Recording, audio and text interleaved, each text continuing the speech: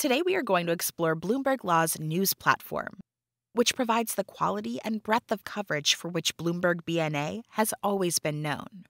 By the end of this video, you should be able to access news using the search bar, the navigation menu, or through dedicated links in related practice centers.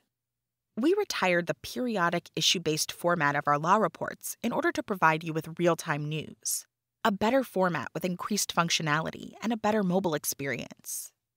Easily access the name of the news channel by typing directly into the search bar, or use the navigation menu to select from a list of all news channels. You can also access certain news channels from dedicated links in related practice centers. Subscribe to the newsletter to receive highlights emails. Choose to receive emails of stories selected by our editors, or customize these emails by selecting your topics, as well as the time of delivery to your inbox. Customize your newsfeed by clicking on the Filter Topic icon to receive news stories tailored to your interests.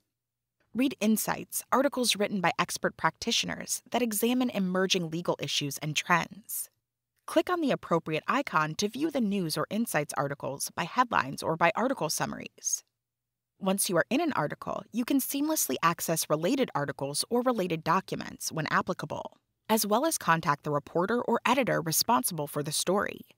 Use Facebook, Twitter, or LinkedIn to share an article.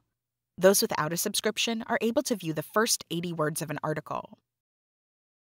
Use the search bar to search across news content, and use the filters on the left to narrow your search results when desired.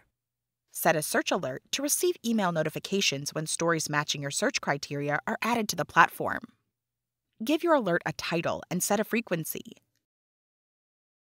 Be sure to click Save. Stay ahead of legal and business developments with real-time news you can rely on with Bloomberg Law. You should now have an understanding of how to use and customize the news features. Thank you for participating in our training today.